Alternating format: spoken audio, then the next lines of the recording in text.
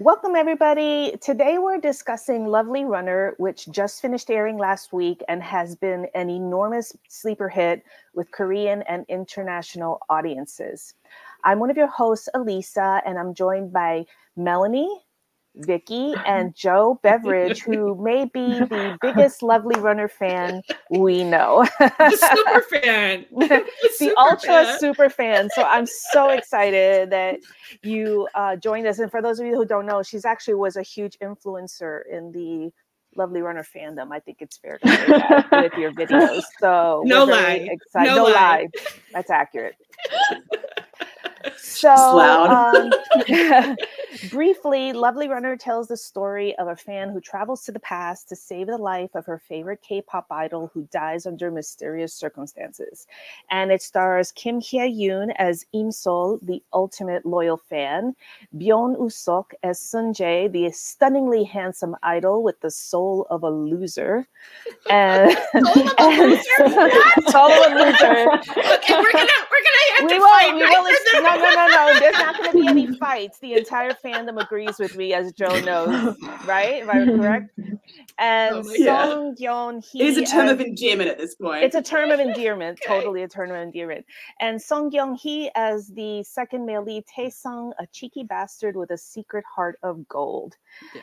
And before we begin, I just want to warn folks that we will be spoiling this drama as part of our deep dive. So if you haven't already watched Lovely Runner, go check it out and then come back and listen. If you haven't watched it, where have you been? Have you been living under a rock? I know, right? Like, how would you not have caught up with it? Actually, I do think people are starting it now because they wanted to binge. So there are actually people leaping on board now. But then if you're one of those, binge it, finish it, and then come back because we're spoiling it. And we're spoiling it right away. Yeah. So to begin our discussion, I just wanted to go through some stats to illustrate what a phenomenon this drama was. It topped Vicky viewership ratings in over 130 regions, including India, Australia, the United States, France, Canada, Germany, Brazil, Italy, and Mexico, among many other countries. I know. Korean TV streamer TVING, I think is how you pronounce it, exceeded Netflix's total usage time for the first time on the day the last episode of Lovely Runner aired. And it's the first time that a Korean streamer has surpassed Netflix's total usage time. And supposedly the executives at the company held an emergency meeting to analyze the numbers because they were so shocked. It was just unprecedented. And the song Sonaki, which is Sudden Shower, entered the Melon Top 10 on May 13th, which is the music charts in Korea. And it has eventually reached number 5, which is a ranking that even legit K-pop groups struggle to achieve. And it's currently still in the top 10. Yeah. So, and we can do even more stats than that, but I think that gives you a sample for how loved this drama is and what a phenomenon it was and how it's been buzzed about. Truly a phenomenon. And I will say this is one of my, it was just so enjoyable because you felt like everybody was watching it and we were watching it week by week. And that just made it even more enjoyable. And then we had all of Joe's, what do you think's going to happen? Videos. let's analyze this time travel. Let's do it. It just had, even though it was kind of cute and fluffy in a lot of ways, it had stuff to talk about. Maybe not F4 Thailand levels of symbolism of every costume or whatever, but still it was like, you felt like everybody was watching it. And there was a week I was out of the country and I wasn't caught up, and I'm like, what are my priorities? Like, like I need to be up to date on this drama so that I'm not spoiled by, going into any social media. It was crazy. And it's still raging. Yeah. It's still eating up Twitter. It's still eating up Reddit and Instagram. It's just all over the place. Even, it only ended a week ago, but still, to have this level of intense interest is pretty amazing. So I'm just curious, like one by one, I'd like everybody to just kind of give a brief, like, how did you feel about this drama before we start to dive into it more? And Vicky, start with you. Okay. Oh man, Lovely Runner. It was a surprise gem. I was probably one of the few that when I first saw it, I was like, oh, okay, another idol drama. I'm not interested because I had my eyes set on this other drama, which shall not be named, that disappointed me greatly. So everybody knows. Yeah, we know. But I went into Lovely Runner, and oh my god, by the end of episode 2, I was like, I'm in. I am in. And I don't know, like, it was just a very light drama. It was refreshing, and I feel like it came at a time where none of us was like expecting anything grand. We were all like either in a K-drama slump or we were like just vibing, and then it came. And to me personally, I thought everybody did their part, from the lead, the female, the side characters. I thought that it was a well-rounded cast, even though they were very underrated. They're not, they're not like super popular. They didn't have much advertisement. They didn't have much promo, but it was like a surprise, underrated, well, not underrated, but like, what is the word? Underdog hit that just kind of rose organically. And I feel like they just deserve everything that's coming their way. It was a good drama. I recommend. That's all I was saying. I don't know if I started it the very first week that it started airing. I think, Alisa, you started watching it. Joe, I think you started tweeting about it. And I was like, okay, like, I can't, and I was like, all right, I guess. And then I sort of rapidly caught up because, I mean, it wasn't too many weeks in, but I'm like, it was definitely so bingeable. I mean, our male lead is so adorable, so cute. Like, you're sucked in immediately. And I do have just a whole initial first episode setup of this sort of fan fiction drama about a K-pop idol. Are you kidding me? Like, that is just totally my jam. So I was totally into that. So, I mean, we rapidly move away from that for the most part, but it becomes much more of a high school drama. But it just hit me in the feels. I'm not going to say this was my most favorite drama ever, but it was so enjoyable to watch. And, these were mostly fresh faces for me, which was also kind of nice too. I mean, yes, some of the supporting characters, we've, the dad, the mom, we've seen them in many dramas, but as far as our leads, they were more fresh faces to me, and that was fun. Joe, go ahead. Yeah. Yeah. I mean, I started because it was time travel, because it was Hye-Yoon. Those are the two reasons I started. What I found fascinating, though, is that we just had a string of time travel dramas. Yeah. This one's coming up at the end of all. I'm watching another one right now. Time travel fatigue. Yeah, me too. Right, we'll talk about that one later. Yeah. But I was hooked in personally from episode 1. Really, I reckon from the bridge scene, because I thought that Woo-seok, what he was doing on that scene, you could see it in his eyes that there was something more going on here. I always thought that you could see that from episode 1. I was like, okay, there's a mystery here. He kept looking at the little, jar of lollies. I was like, hey, something's going on. I don't know what it is. But it just ended up being a really beautiful love story. I actually love that it wasn't as complicated as we all. Oh my God, yes. I love it. And I couldn't explain. Like, normally I'm in for the confusion, I'm in for the mystery, I want to solve things. And even though there wasn't a lot to solve, it didn't matter. I was in each week. I was just like, I was rewatching scenes. I was getting up before work, which I have to get up at 5 to go to work. So, I was getting up at 4 to watch this before getting ready to go to work. I just wanted to see the adorableness.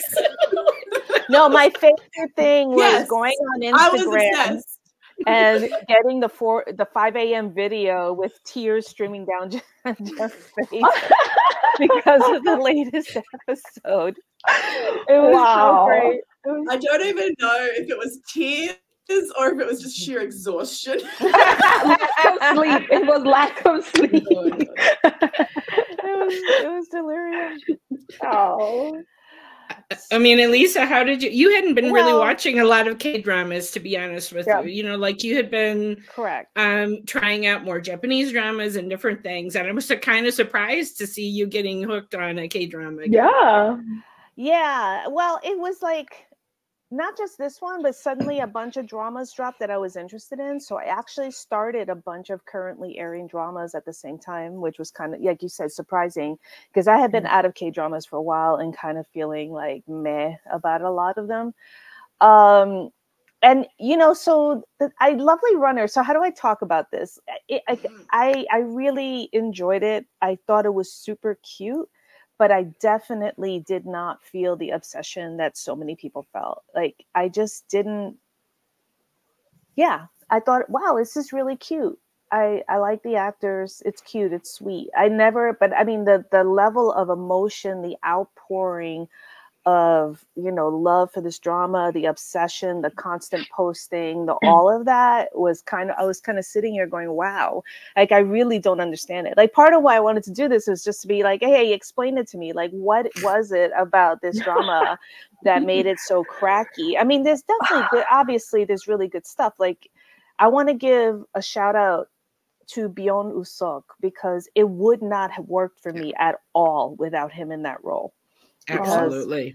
I don't, this isn't my genre. You guys know this. I don't usually go for super tropey romances. It's not my thing.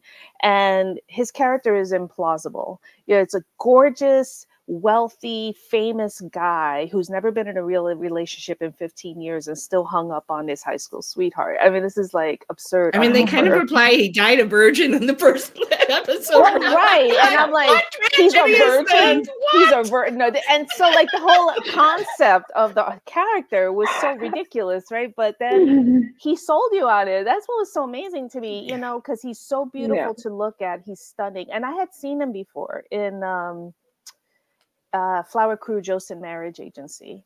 And he was perfectly fine, but it was a really different role. He was playing a player.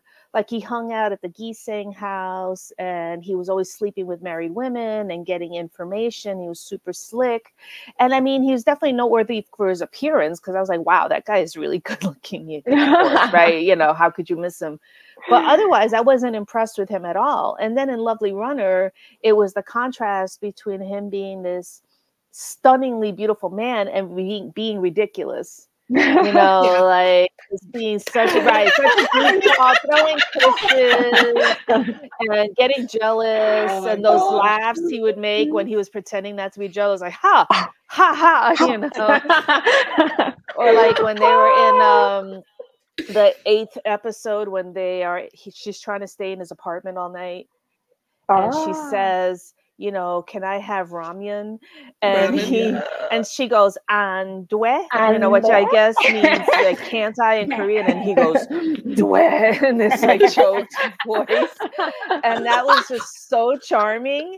I mean, so he really made it for me. Anybody else in that role, and I probably would have dropped the drama. He's the one who kept me going, for sure. Totally. And Kim Hye-yoon, well, I don't want to, but you know, that's like, what did you guys think of him? I mean, I guess you guys agree, right? Like on his performance. Well, I mean, Kim Hye-yoon, the role was written for her, wasn't it? I'm sorry? It's literally written for her. Well, the role of Imso was literally written for Kim know, Hye-yoon. And the thing is, though, like I saw her in Extraordinary You. And honestly, it's very similar performance and role. I like Kim Hye-yoon a lot. I mean, but I wasn't surprised by anything I saw from her in the drama. You know what I mean? Like I felt like, yeah, she's doing what she does. Like she's good at it, and she did the role the way you would expect her to do the role. So I didn't have that sense of like, whoa, that performance came out of nowhere. Where did that come from? I didn't know this person was capable of it. Whereas with him, I definitely had that sense of, I didn't even know he could do this. You know, I didn't know he had the comedy chops for this and, you know, to do that. Yeah, but you, Vicky, was it him that just totally sucked you in? Man. At the risk of sounding shallow, yes, it was him. No, hey, look. No, I mean, can you blame me? I was minding my business, and I just tuned into this drama, and this man just walks out of nowhere, singing, like an idol, looking beautiful. And then you have him be a loser in love? Are you kidding me? Come on. It's like they gave all the recipes that I needed, and they gave it to him of all people. And it's like, like it was eye candy. But beyond that, I really just like Alisa said, for me, it wowed me. I mean, I had seen him in, what was it? I had seen him in that Strong Girl drama that he did a little bit, you know what I mean? And I saw him in the drama he did with Bugam and Park Sodam. I forgot the name. I don't know if anybody remember. Yeah, that drama. It's not that memorable. But anyways, I remember thinking, oh, he's so cute. Like, you know, I like him. He's a model. Cool. But this one, I feel like gave him range. You know what I mean? And like you said, Kim Hye-yoon, I've seen her in other dramas. I know she can act. Like, I mean, you know, she does her thing. She did her thing in Extraordinary You. She did her thing in all the Sky Castle. She's great. You know, so I feel like a lot of us already knew this is like her drama. She's gonna, you know, lead this the way she could. That's why I think he became a surprise hit for a lot of us, because nobody was expecting it. You know what I mean? A lot of us just kind of thought, oh, okay, he's just going to be like an eye candy, you know, nice, but nothing. But I do think that he definitely showed more range here. And if it also wasn't for her as well, I feel like they worked together. It worked out. I appreciate their partnership, because at the same time too, yeah, he did great. But it would have also kind of been if she wasn't equally as, you know, great too and on par with emotions and just kind of working with each other. So to me, I don't know, both of them were the reason why I stayed. You know, I went in just kind of like, oh, they're cute. And then I was like, okay, they're cute. Yeah. They're cute. You know, like they're cute. I like them together. And I think that's what made me stay. Yeah. And the story was also cute. Yeah, I mean, they had this, you know, sometimes you just can't bottle the on-screen chemistry, right? Like something on paper, it can be more than what's on paper when you have two certain actors on screen making it come to life. And I definitely felt like we had that here, because at a certain point, it didn't even really matter so much to me, because we had so many twists and turns with the story and the stupid serial killer and all of that. But I was on board because I wanted to see the next cute thing that these two kids were going to do together, right? Yeah. Like that was what it was all about. Yeah. It was just like, what embarrassing situation are they going to get in next? Where, you know, and where you're just going to die of secondhand embarrassment for whatever it was. And so that their chemistry was really kept me going and wanting to see, are they going to get that happy ever after in that final episode? So Joe, go ahead. Totally, their chemistry, 100%. And also just, you're right, you're hanging out for the next setup, for the next ridiculous moment, like where they're sitting in the restaurant watching the Olympics, and then she spits out, like he asks her to spit the hot dumpling out into his hand. Yeah. Like those little moments all the way through it, you were just, those were the things that got reshared. Those were the things that people were talking about. It was like, we talked about the plot as well, but we were there for those ridiculous setups that were just so endearing and so character building as well. Like you really got a sense of who these two people were just from these interactions. And one thing I thought that could have been cringe and never was the fact that in episode 1 she was a fan going to save an idol, and the progression of watching her actually switch from loving him as a fan and then loving him as a man was really well handled, I thought. Like I didn't know how it was going to happen, but they did it in such a good way. I loved it. It could have gone really creepy, and it didn't. So I agree with you. I think, setting it up so that he was already in love with her, I think helped. Because then it wasn't so fixated on the fan stuff. It was, you know. The plot twist that we all needed. That was definitely one of them. Episode 2. The other thing that I was thinking about is, like, this was a source of frustration for me, but then I realized it's maybe the genius of the program is that I felt like the time skips got really repetitive after a while, because you had the same emotional beats in every time skip. You had a lot of the similar comedy moments in every time skip. You know, like the ages of the characters changed, but what happens between them is almost the same in every era. And I thought, well, you know, for me, I was like, oh, we're doing this again. But then I realized for the fans, it meant, oh, we're doing this again. It means that you're getting fed the tropes 4 times as much. There were 4 time skips. So the fact that that 4th time skip came out of nowhere and made no plot sense, and there was really no reason why, by the rules of the universe, you should have been able to skip a 4th time, but nobody cared. Nobody cared because you got fed all of the good stuff again one more time. And that was really, it was kind of like a machine to feed you romantic tropes from a cast that was really good at it. You know, and not just the 2 leads. The whole cast was very strong. Yeah. I like the parallels though. Like, I feel like in every time travel, while it was repetitive, I felt like they always made it different in a way. I don't know, that was just my perspective of it. Like, I felt like it was similar, but then they would do it in a way where it was kind of like mimicking what was done before, but was kind of like a parallel. You know, it was like the same thing happens, but in a different way. I felt like that was the theme that kept on happening with each time skip after like 1 or 2. I was like, okay, it seems like they will kind of like get rid of this, but then add this one. And it's like the same emotions, but it's like, you know, oh, I feel like I've seen this before, but I haven't. It's new. So I don't know. Maybe that's why it worked for me, because I usually don't like time travel dramas, because I also feel the same way. It's repetitive. Or sometimes it doesn't make sense.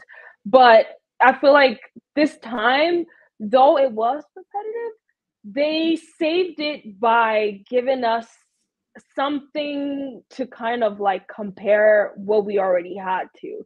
Like, it was like, oh, in this episode she held this way, but to this one she's doing this way. I don't know, it felt new to me. I don't know if that was just me. That was it. I agree. Like, I agree. It always felt like they try to the add only something. bit that ever really Go ahead, Joe. What? Go. The only bit that I ever thought that ever felt like it was deliberately repeating was their kind of meet cutes in each different time. Each, like, outside of that, it usually actually varied quite a bit. But when they were first meeting, it was kind of displaying this idea that what's happened before is going to, like, there's a high chance it's going to happen again. So they just needed to have that, like, the line where he's like, I didn't make you cry, did I? Or whatever the line is. Those were the bits that repeated, but that was always at the meeting. After that, it deviated quite a bit. It was like, this time she follows him to the apartment and that kind of stuff. So for me, it was never repetitive in that sense. It was just a necessary part of explaining the time travel. I think Alisa and I were contrasting it to the last podcast episode that we did was on a Thai boy love called Be My Favorite. And that also had a time travel device. But the way that we saw it used was that the main characters really grew and changed from each time he would go back and he would tweak one thing and think, okay, I've solved it, right? And then come back and realized, oh no, and then have to go back and kind of grow. And I don't know that I necessarily, especially for our female character, I don't know that I necessarily saw her have this huge growth, other than her mistakenly thinking, okay, I just have to erase myself from his life. And that's how it's going to solve this. I did like the whole we're fated, whatever, we have to be together. I ate that up with a spoon. I'm not taking it, but I'm not, I didn't really feel like, I don't know. I didn't necessarily feel like either of them had this huge level of growth. Other than, okay, we beat the serial killer boss in this level, so now we're gonna go back. I don't know. It just kind of felt like I don't know. I agree with you. You are right. I really that was a big frustration for me, because usually in a time travel story, I've seen so many of them at this point, for whatever reason, not voluntarily, it just happened. But like, you have a character, the character has a problem, and so they think that changing something in the past will solve the problem. And then in the course of the time travel, the character discovers, and we discover, that they were misguided, that what they thought needed to be solved isn't what actually is going to fix the problem, that they actually have to undergo some personal growth and change and maturity to really solve the problem, and that the time travel alone is not it, right? And that's generally how it goes. But with these characters, they're literally, to me, emotionally, the very same people from start to finish. They don't change. They're the same at the end. Yeah. And so that to me got frustrating. Another. I know that. No, go ahead. No, you go. Go ahead. Well, I was just going to agree in terms of, I feel like the only thing that really evolved was their relationship, but there were so many things between the two characters that I would have loved for them to have dug a lot deeper into. Like, we've talked about how I wish they'd gone into Seol's disability more and her feelings about that, and then even Sun-Jae's injury, or even whether the first episode he did die by suicide, or whether it was still Young-soo who did that, which I'm assuming is, but they never really actually stated if it was or not, especially when you compare it to the grandmother's scene at the very end of episode 16 where she's like, be happy now. And I'm like, well, is that because he gets to survive, or is that because in episode 1 he was in such a bad place? I don't have those answers fully. And so I would love to have dived a bit deeper. Like, he was depressed. I mean, we don't know who killed him or if he suicided, but he was depressed and he was leaving the group, and we never found out why. It was never explained. There were so many things like that just never got silly things. Like, why was Tae-sung outside of Seol's apartment in like episode 2 or 3? We never found out. We don't know, Right, I want to know. I would like to know, and so here's what got repetitive for me. Every single time skip had Seol falling into Sun-Jae's arms. Every single time skip had an accidental kiss. Every single time skip had Sun-Jae getting jealous of Tae-sung and then doing like some kind of drinking waving contest. Right. Yeah. Every single one, obviously the serial killer was in every single one. Oh, and that was allow me to whine a little bit. I'm sounding like I'm being a hater, and I'm not, because like I said, I love the chemistry between the leads. I love the performances. Tae-sung was a favorite character of mine. I absolutely loved him. I thought he was charming. I loved his scenes. But like, at the very end, when the serial killer shows up, why is Tae-sung the one who takes him out? Kind of, sort of, not really, because it's a truck of doom. I was so mad when the truck of doom showed up. I was like, how could you? We spent the whole drama with Seol and with no explanation for why that final time jump was the one that ended the cycle. There was nothing about that time skip that was so special that it should have been the end at that point. It didn't really make any sense. Yeah. Like, it just ended. Yeah. And it didn't, and like, as a writer, I'm gonna sound real obnoxious, but I mean, the idea is that you get a protagonist that has a problem, right? They have a protagonist and antagonist. When the antagonist meets their end at the end of the story, the protagonist should be the person who causes it, or at least the protagonist should be present when it happens. They weren't even there when the serial killer dies after confronting him over and over again through the whole story. That to me is just not satisfactory at all. I was just like, you gotta be kidding. I looked at it at a whole different angle. But then again, I think it's because, like, the theories were lovely, but I think that sometimes us fans, we overestimate the stories just a little bit. And I feel like that also is what hurts us in the process. I have been burned and by too many of that. So for me, I guess I kind of went into this like, you know what, I'm just going to take what I get, right? And I'm just gonna enjoy it as it goes. Even if something doesn't make sense, I'm like, okay, whatever. I just like the cute part. So I didn't really dwell on the mechanics of it all. Like, it has to make sense. Time travel in essence doesn't make sense I mean, it's not something that we don't. There's no rules. You can make your own rules, I feel like. And a lot of dramas go a different way with time travel. I mean, we see it in a typical family. What is it called? Atypical family. Yeah, you see different vibes, completely different vibes of time travel versus Lovely Murder. So sometimes I do think that obviously it's more of what we prefer. Me, I don't really prefer time travel, so maybe that's why I don't have such a strong opinion about it.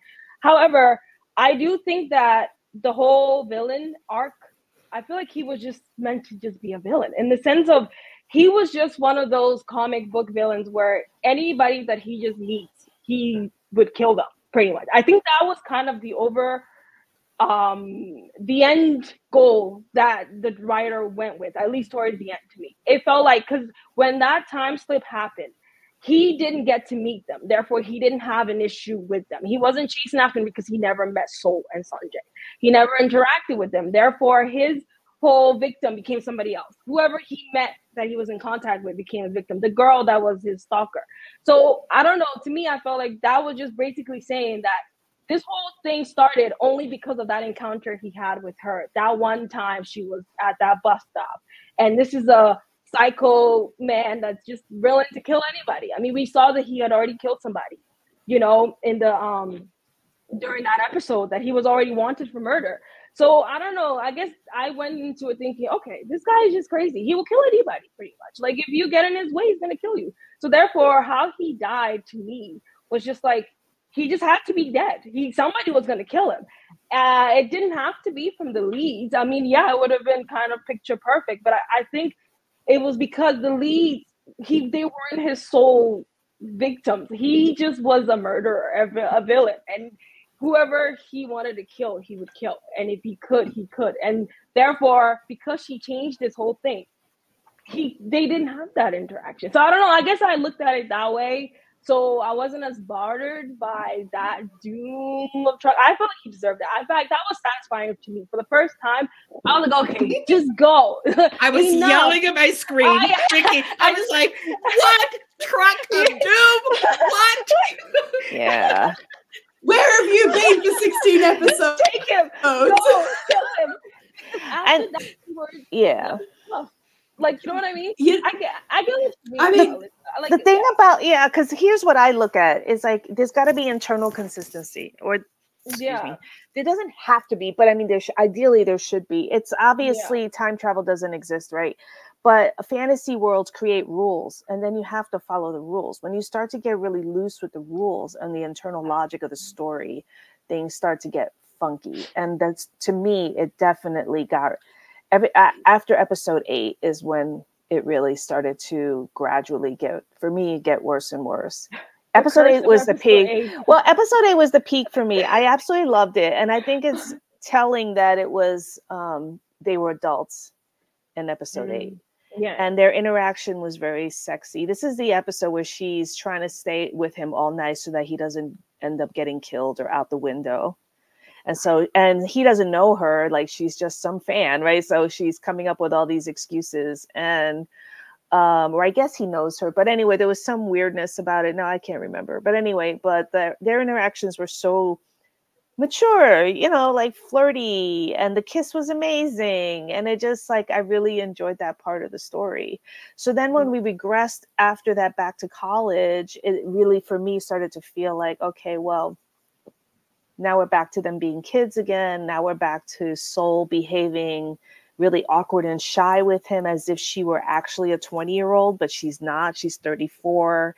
She's already had this physical encounter with him in the previous timeline. It didn't feel consistent.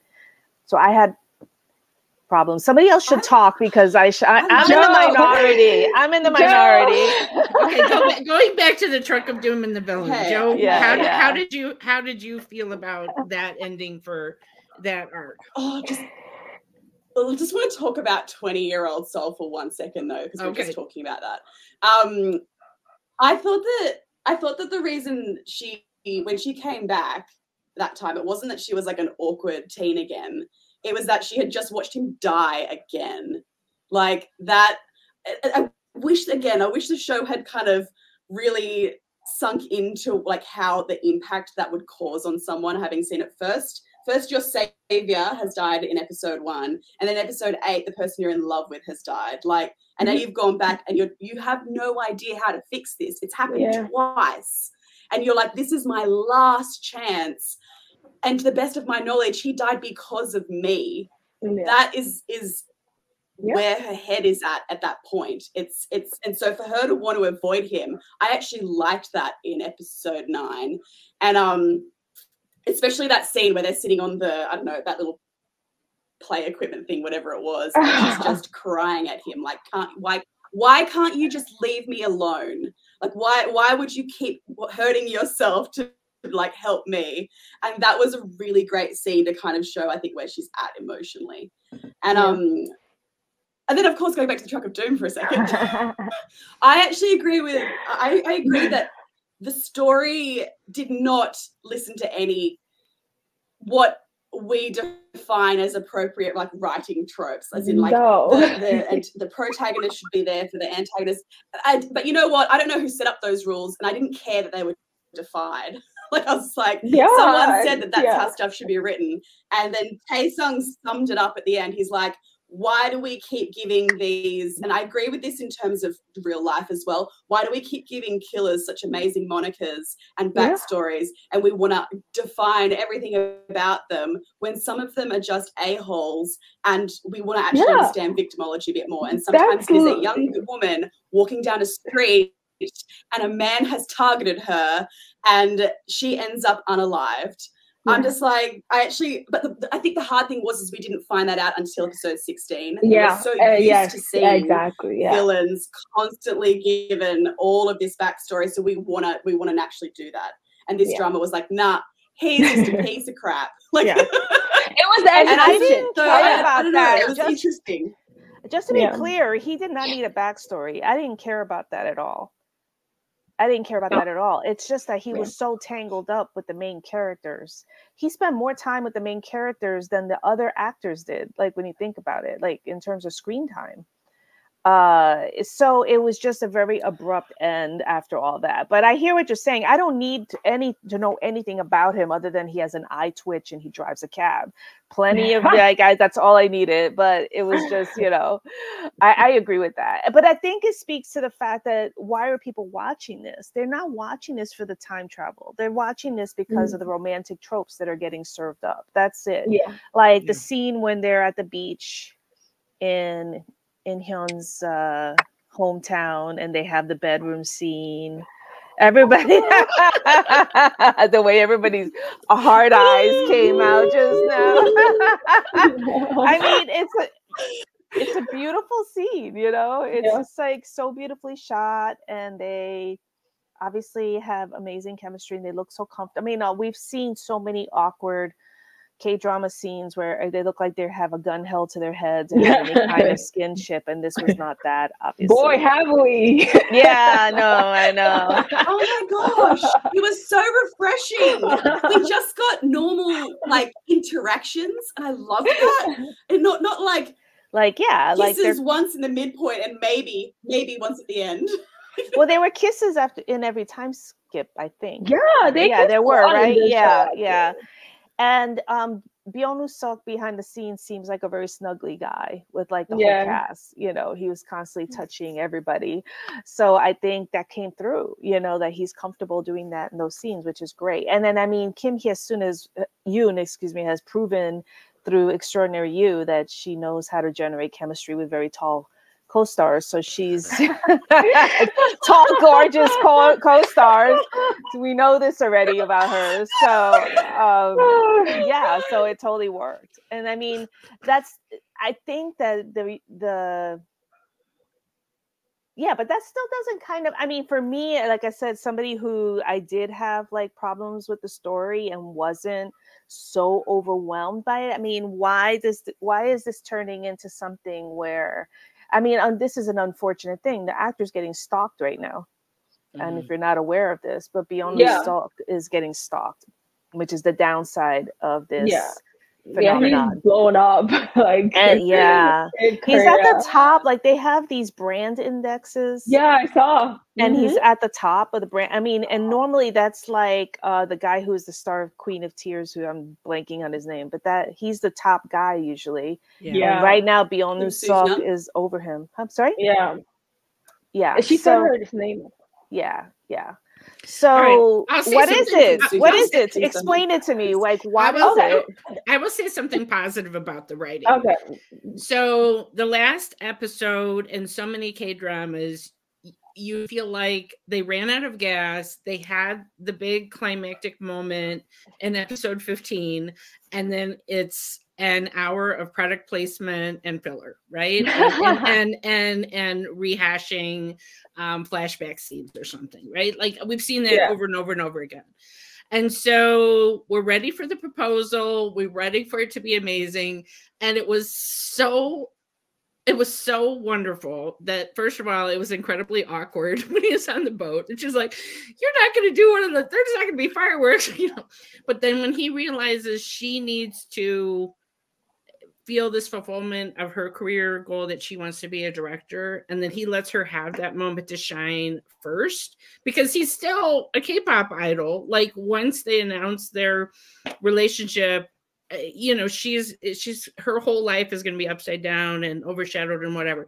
So I did actually love that there was kind of this interval where she's like, yeah, I'm really busy, I can't, you know, spend time with you, and just doing her thing, and he was letting her shine. I love that. So that, you know, it was still a little bit, you know, filler feeling, but it was so positive, and just like, it's not all about you, she can have her moment too, and I love that.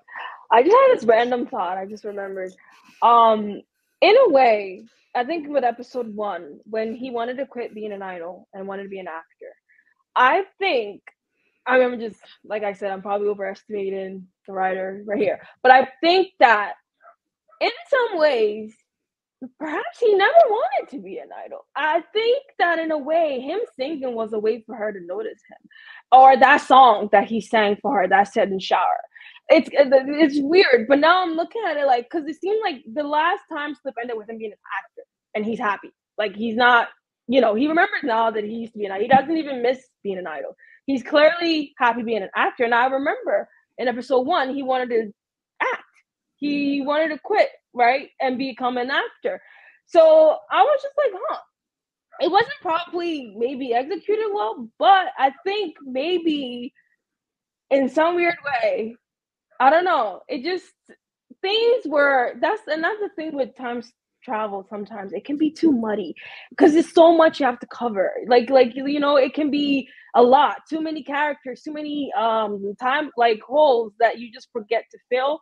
But I do think that at the end of the day, she just kind of wanted to achieve this whole thing of, these are two people meant to be together, and they're just gonna go through hell a little bit, but eventually, somehow, life will find its way. He is finally gonna be this actor he wanted to be, and she's gonna be this producer she wanted to be. And I don't know, I think that when you just kind of sum it up like that, then you see, okay, maybe it's just a light drama. You know, I feel like maybe it's not meant to be as deep as we would have expected, or as we wanted it to be. And maybe that's why people like it, because it really is light. It is like youth. It's like, colors, so lucky, songs, idol, pretty, they're in love, you know. And I think that sometimes people just like that a lot. I mean, prior to this drama, there was a drama that was Aaron, that was, you know, big cast, that, you know, everything, but it just like every scene was like sad, and like people were like, oh my god. And then you have Lovely Rana come, and it's like, just you and I, you know. Like, I mean, you have this fun, Joe, you know. No, because I was answering Alisa's question of why maybe people like it. And I think that sometimes people just like dramas that it just kind of goes. You don't really have to, even though, yes, we did have our own theories, you don't really have to really, like, I don't know, dig into it. You just enjoy it as it is. You're like, okay, this is what's happening. They're time traveling in this episode. She's going to go back. They're going to come it's this, you know, and then you just call it a day. It ends and we clap and we call it a day. Versus dramas where it's like, okay, this and that. Yes, this, ooh, cast, ooh, okay, this. Sometimes, I don't know, I feel like maybe Lovely Rana was just one of those dramas that it just was meant to be vibes. It was good vibes. Yeah, just good vibes. I don't know, like it wasn't like perfect. Personally, it's not like my top favorite drama, but I get why people like it, you know, and I get why I liked it in that moment. So I mean, yeah, it has all the recipes, I feel like, to be a hit. And it just became a hit. You know, they did it right. I mean, chemistry and everything else, they got it. So I think. Joe, why do you think it grabbed you the way it did? I think that, I mean, one thing that I saw that was really interesting that people were discussing was how it compared to King the Land, and how it sort of has that, like, you're watching these two people fall in love and the plot's just like kind of irrelevant. And I do think that at the end of the day, you know, I think it was around episode, was it 12? Yeah, 12 where she ended up, or 13 where she ended up time jumping again because she had a fourth chance, that I kind of threw the rules and plot out the window a tad for me. I was just like, okay, if we're defying the rules and it's not a minimum of 3, I can't, if I hang on to this, I'm not going to enjoy it. Like, I just knew that because I'm a very rule-based, world-building-based person, as well as it's probably obvious from my theorizing. And so I was questioning in the middle as well whether he even wanted to be an idol, which I think, which is what you were just saying, Vicky, like, did he want to be one? I thought based on the way he was acting as a teenager, he never wanted to be one. It was just a thing that happened because he couldn't swim anymore. And in episode 1, he didn't want to be one. You know, he kept saying no to CEO Kim whenever he's like, here, take my card. He's just like, nah, I'm good. And then he was an idol in episode 8 again, but then I wasn't shocked when he wasn't one in episode, you know, final time jump. He chose for himself. 14. And so, but it's interesting that he was still. There's no influences. There's no guilt. Yeah. Oh, sorry, oh no, but I found it really interesting that he was still famous. Like, he's not an idol, but he's. Have still, you seen his face, Alisa? No. Look, I mean, yes. I'm not surprised he's still famous. No. I only bring it up because I'm annoying, but also because, like, it came out of nowhere. Like, why did he become an actor? There was never any indication he cared about anything like that. And then, but it kind of felt more like, because the fantasy to start is the hot, famous, rich guy helplessly in love with the ordinary girl. That's the fantasy. And so you could not end that with him just being a guy, a coach. Right, yeah, like, you know, like he'd be working. You know, he started as a UPS delivery, he's gonna get up, you know, like that. Yeah, or even just an average person in an office, right? That wasn't gonna or like, you know, taking over his father's restaurant. It was never going to happen, right? It's just, I just found that interesting because it just came out of nowhere. But I think that the show, it really does transcend logic, because I think it's just, it's a feel generator. It's it's just like a crack hit after crack hit to the amygdala of just like squeal-inducing moments and swoony moments and the connective tissue is whatever, you know, it doesn't really matter. I'll say it had more of a plot than King the Land. That I will say. Oh yeah. I didn't mean to compare it to King the Land. No, but you're not the only person making that comparison. I just meant in terms of like. I've seen other people say the same thing, but I do think that there is a comparison in the sense that King the Land was just a moment after moment after moment of sweetness, sweet things, and then not really anything for it to hang together. I think Lovely Runner did a better job than that. But I mean, I think the plot holes or whatever, like the illogical things with the time travel, are irrelevant, as you said, because that's not what people came for. People came for, you know, oh my God, I'm drowning. It just feels like I'm in love with these people. It feels like, you know, it's just this overwhelming emotion, an ocean of emotion, you know, that you can just swim in. And people are going through mourning right now. The fandom response is really interesting. Like, people are saying, I don't know what to do with myself anymore. Yeah. What am I going to do? And because that wasn't one of the interesting things about it, is that it was a Monday and Tuesday drama. Because the people putting it out really didn't have this is going to be a huge thing. Because then it would have been a Friday, Saturday drama. All right. I want to give some love to our second male lead, Geon-Hee playing Kim Tae-sung. Like, oh my god, oh my god, the bad boy. I love he's hard him. and cold. I loved him. Even when he had bad hair, I loved him. Out in the world. I loved him. He was my favorite character by far. He was really my favorite. I just loved him. I wasn't surprised. As soon as I saw him, I was like, Alisa is gonna like him. I don't know what it was, but it's like he has all the recipes that she would like. Yes, it's true. No, I just like in that. True Beauty, you like the thing to go by with True Well, Beauty. I just like guys that are a little... True Beauty. Yeah. Oh, him. Oh, yeah. Yeah, him too. But like, well, the writer is the same writer as True Beauty, and she's so good at writing second leads. Like she just nails it. But you know, she actually said the reason why she made Tae-sung not like fighting because of True Beauty. She learned her lesson from that whole thing that started from the fandom. So she said she wanted to create, you know, a more loving chemistry between the male lead and the second lead male because of that. So they did good with those romance scenes. I will say that. But I loved how he could see through her when no one else could. He's like, oh, how many is right? Yeah. Like he I mean, when nobody else had a clue, he immediately could say, oh yeah, you're the other one. You're back. His little smirk. He was so smart and funny.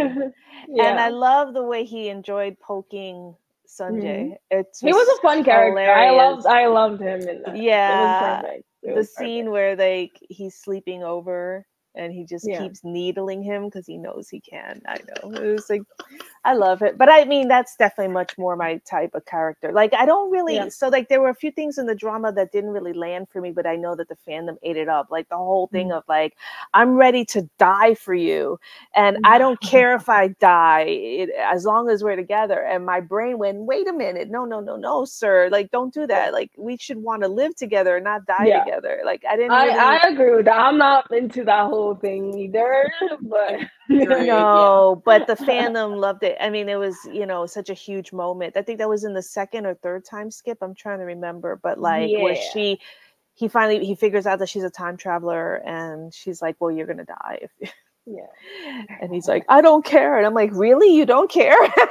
Why don't you care? I did like the line, you know, stop running away from me. You can just like me. We can just well, that yes, that's a very romantic that one was nice. Yes, I like that. Yes. But I mean, there was so much like, okay, like if you'd clued him in to what was going on, like when she left him on the bus and she's trying to protect him, and it's like, okay, like if you were like clue him in with stuff and then maybe he won't die. Like So I'm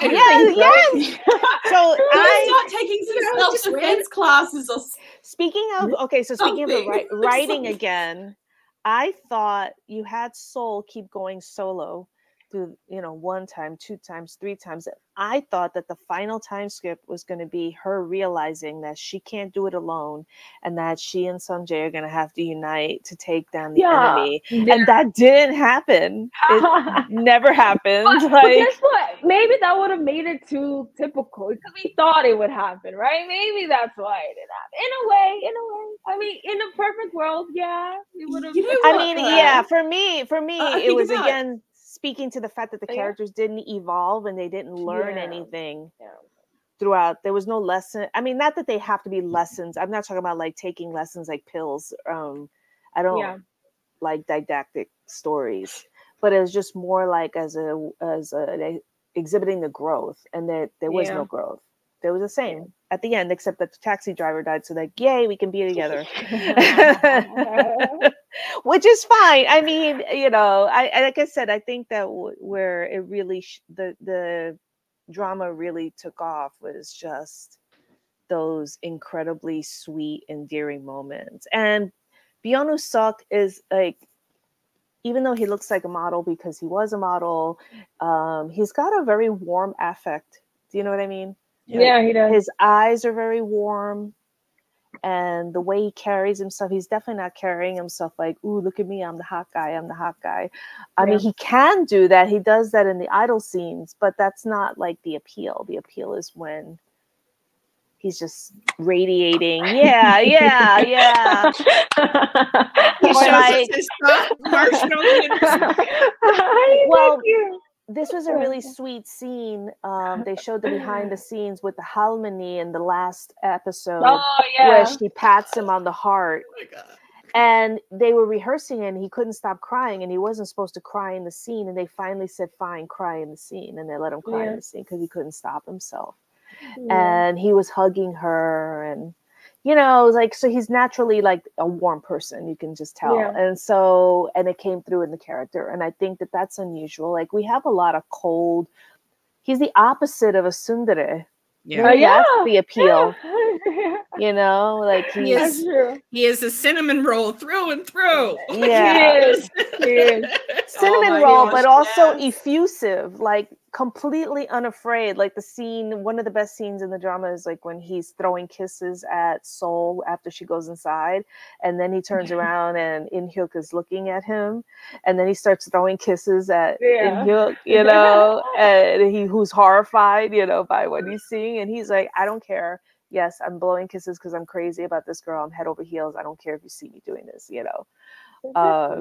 So I think that was, you know, and that's what I meant by loser, by the way, at the beginning of the podcast. Like the fandom, very affectionately, the fandom was talking about is loserism, which I agree is like key to the whole special magic of people love it drama. Actually, like I've noticed that, especially you see it in the whole. I know it was Stronger Bong Soon.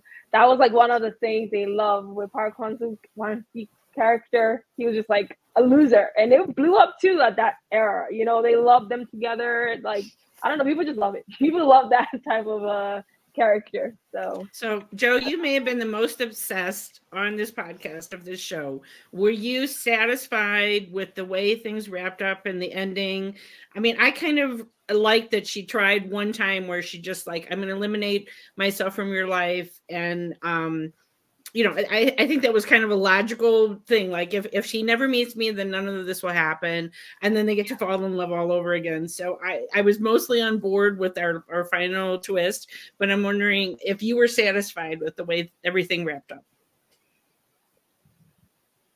Yeah, I was. I mean, there was of course questions that I didn't have answers to, but I thought that in terms of having seen him die for a third time, and this time literally watching it happen, where she ended up in that final fourth time jump was absolutely believable to me. I don't know how she managed to jump earlier to what she normally has, but it doesn't matter, guys. It doesn't matter.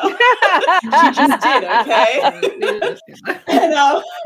And the fact that we just got a final episode of just being able to see them together after all the angst of them not being allowed to be together was really refreshing. I wish more dramas gave us a full episode of characters being together, and it was so delightful to watch. It just felt like it was what we needed. You know, they wrapped up the serial killer storyline in 5 minutes at the beginning, and we just got to have the emotional fallout, which was the thing that they actually focused on in the entire drama anyway. It was always about that relationship, that fated relationship, and how much they loved each other. And that was what we got in those final 1 hour of television. One thing, though, that I'm curious about, just back to Taesung for 1 second, is the fact that even though I don't know if it was intentional, he was always there for the big time travel changes. So he was there for the fire scene. I don't know how his dad was there, but his dad was there for when she gets attacked. I was like, okay, at least that's family related. It's blood, you know. And then he's there for the successful stopping of Young-soo. And I was like, okay, if I'm doing a spin-off, it's understanding how Taesung is like taking over for Seol's grandmother for being some kind of time travel wizard, because that is what happened in that drama. I'm convinced that he's giving someone the next time travel journey. It is some weird magical thing going on, and that's where I've landed. Me filling in my own gaps. I mean, well, I felt the same way. Like there were so many signs that he could have been another traveler. It's just the fact that he knew when Old Soul was there. And he was the only one. He was there when they put the fire out. Right. He was the one where she felt like the timeline could never change. And because he was there, and she told, you know, it's like he was able to change the timeline, change fate, whatever. And so I kept, you know, when we had that fire scene, I'm like, okay, he's the key to everything. Like somehow he's, and then was like, okay, I mean, yes, his car was the key to, you know, stopping the serial killer or whatever. But I don't know. Like, I mean, I heard he wasn't even in the book, right? His character wasn't in the original. No.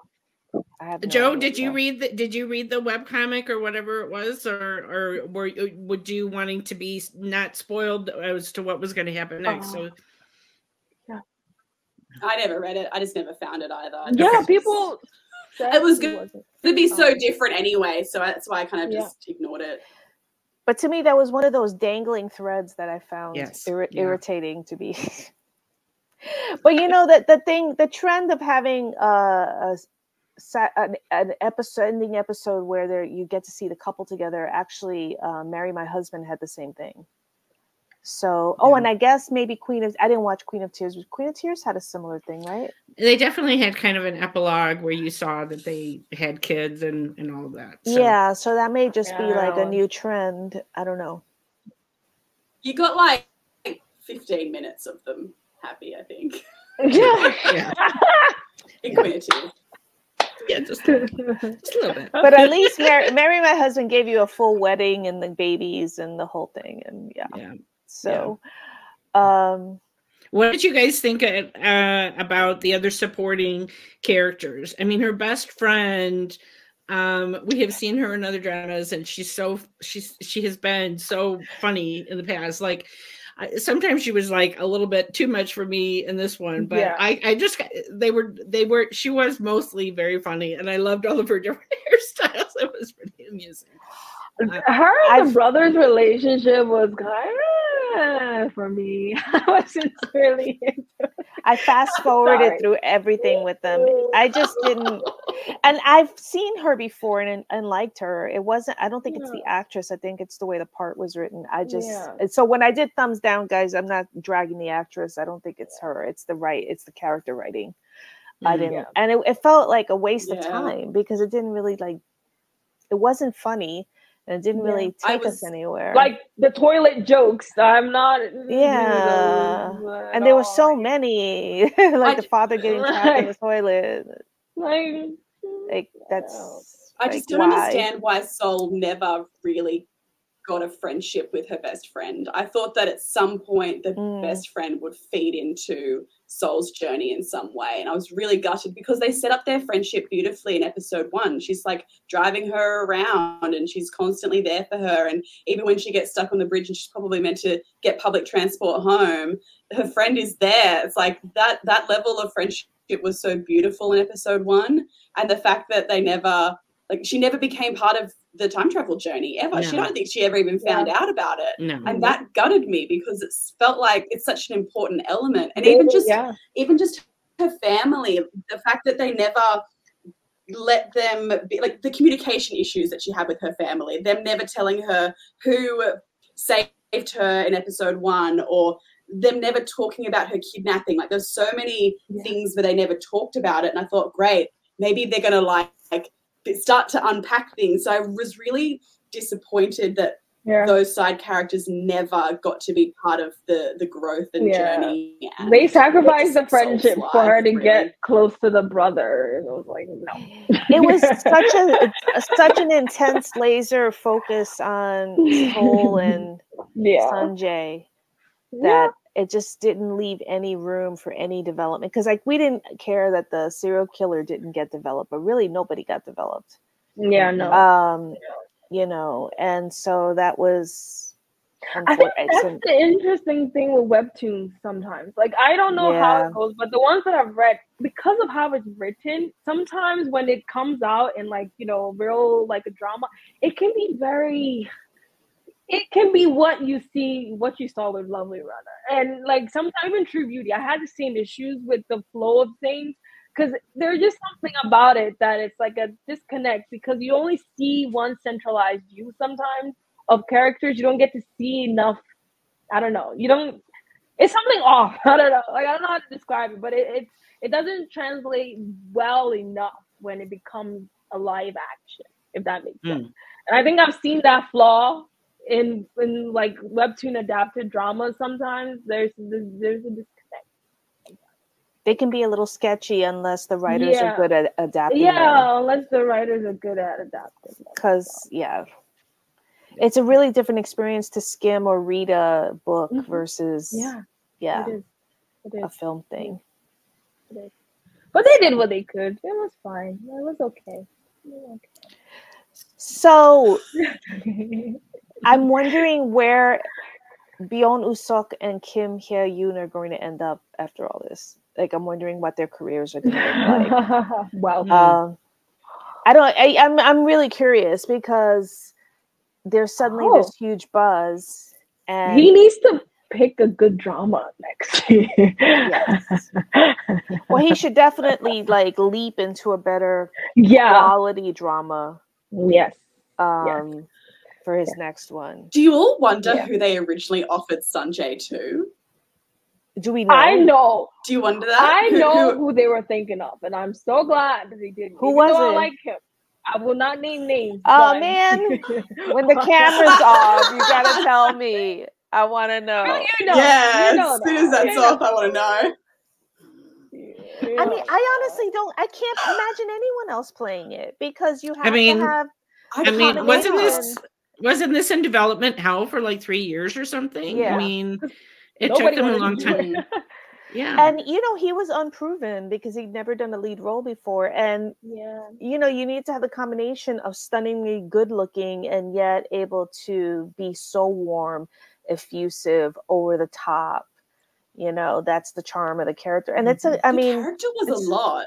Like the character was a singer, a swimmer, heart eyes, lovable dork loser. Like he was just so many different things. He was 34 and 19. Yeah. Who can do that? Only Woo-seok can. And he had to learn how to swim for it too. And he had to learn how to sing. He didn't know how to sing. He took voice lessons. Jeez. And he's charting. It's so really he deserves all of the. I know about the online controversy about who's getting credited, who's not, and yada yada. But I honestly, truly believe he deserves the credit he's getting. I don't think it's out of proportion to what he did. And let's just say also the soundtrack was fire. I mean, the soundtrack was so catchy as well. So I really enjoyed the soundtrack. It was fun. So, wait before my final thought, my final question is like, do you think a year from now this will be a drama people recommend or not?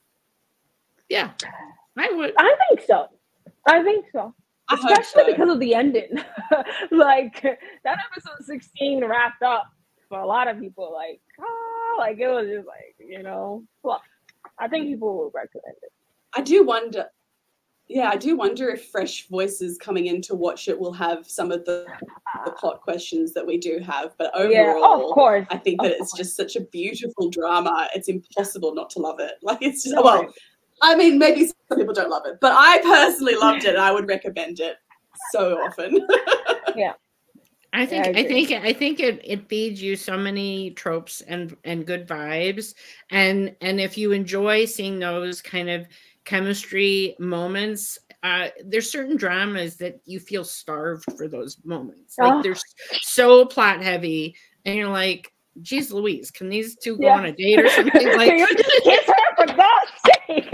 Right? Like, I mean, sometimes there's so much plot and this one just gave us so much good vibes. So, it would depend maybe on the person I'm recommending, but definitely if somebody's like, oh, I just need something light, and enjoyable and romantic. Yeah, I definitely would recommend. I agree. To them. I agree. Same. No, to Alisa, if she had never watched it, I don't know if I would. To me, and our drop queen didn't drop it. Like let's give it up for Lovely Runner because Alisa did not drop it. Okay, I didn't drop. The queen of drop did not drop. You have no idea. When I saw she was watching it, I was like, no way. Yeah, We people know you me. were so known. You were Yeah, so Alisa, we known. kept hearing it. Why did you stay? Like, why did you not drop it? I need to know. Why? Because did of you the not same drop reason it? everybody else stayed. Because of the feels. I Right. mean, because of the cute moments and, you know, the romance, and it was cute. And I will say that my enjoyment gradually dropped off to the end. I didn't actually love the ending. Oh, episode 13, I was just like, Oh no, that was my least favorite episode. And even episode 16, I was just cranky because I was like, Truck of Doom, and literally like the rest of the episode, I was like, Truck of Doom, you got to be kidding me, Truck of Doom. It breaks down from your mind. Just take it out of your mind. But I was glad. Like I said, for me, it peaked at episode 8. But no, I mean, it's a very cute drama. I would definitely say, you know, it's and it's also just really awesome to have a drama that pretty much the whole fandom was watching together, and that was what enhanced the experience. Those that are going to come later and just binge it are not. I mean, it was just really enjoyable. And we had a little bit of that with Marry My Husband, but it wasn't as big, right? It just wasn't as big as Lovely Runner, and that was part of it. It was just the fan experience of, you know, what crazy theory is Joe going to have this week? But I mean, literally, it was just so fun watching with everybody. None of them. But I enjoyed watching all of them and thinking, oh, but it was just really an enjoyable fan experience. I gave up by episode 14. I stopped theorizing. After episode 13, and you're just like, forget it. Oh, some of the threads I saw, and I knew reading them, I was like, none of this is happening. And none of this is so obvious. I was like, bless you, but none of this is happening. Like, come on. I mean, the craze for this drama is real. Just before we started recording, somebody sent a link to us of this. I can't remember the name of his Instagram account, but I mean, he's a very famous guy that's in LA, and he all does about Korean content and explaining things. And he was unboxing. He got the watch from the show. He got the watch from the show, and he was just over the moon showing, you know, the watch. And I'm like, oh my God, like, you know, like the reach of this, you know. So with no promo. If it actually had product placement. I know, with no promo. Right? Yeah. Oh, TVN must be kicking like their feet right now. I didn't get a chance to read the article in any depth before this, which is too bad. But apparently they did workshop the drama, and they had focus groups with women before the drama aired. And so that's actually unusual for K-dramas. And I think that had a lot to do with the success. I mean, they just found a different way to tap into, well, what do women actually want to see? And then the drama served it up. So served it up, right? But no, I just think that's very interesting. First of all, I was surprised they haven't done that before. I would think that's standard, but apparently it's not. But Lovely Runner did it, and so I think that's going to be a lesson for the industry. I'll send you the article, Joe. I'd say I have to go look for it. Reshoots. Yes, there's all this footage of them in different outfits with different hairstyles and stuff like that, and then suddenly we're all realizing, oh, it's because they've reshot. They changed. I wonder what prompted the reshoot. They had 3 directors. Yeah, they changed directors in the middle of the shoot. They did, yeah. So I mean, it would be. I feel like you could almost do a podcast just on the production itself and then how that came together, because it is different than the typical drama. And I think that probably had a lot to do with the success of the story, of the, you know, why people got into it so much. Yeah, I mean, so many other dramas, you feel like there's this one strong director with a vision or whatever, and I had no idea that there was 3 different directors. Wow. Wow. All right. Did everybody do their final thoughts? I would definitely recommend it to somebody. What, Vicky? Like, not everybody's nodding. For those who are just listening, everybody's nodding. But it will be interesting, like you say, if the Crash Landing on You, kind of the bloom came off the rose a little bit over time. It's like, you know, because that was the first drama for so many people, and then we sought out and saw better dramas after that. But you you know, this one was just so light and fun. And I, like you, Alisa, I'm going to be very interested to see where these actors grow next, right? I mean, what heights to his career are we going to see? Like, what kind of drama is he going to choose to do next? I you know, we're all going to be waiting with bated breath. Like, all right, the pressure is on.